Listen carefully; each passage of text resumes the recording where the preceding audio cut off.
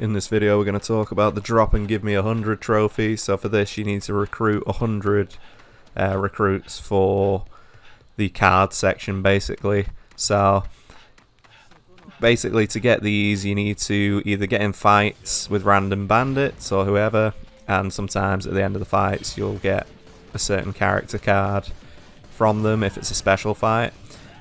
If you go to Mibu Village, the headquarters, there's the little hut there where you do the dungeons. Every time you beat a dungeon pretty much, I'm pretty sure you get a card at the end of it.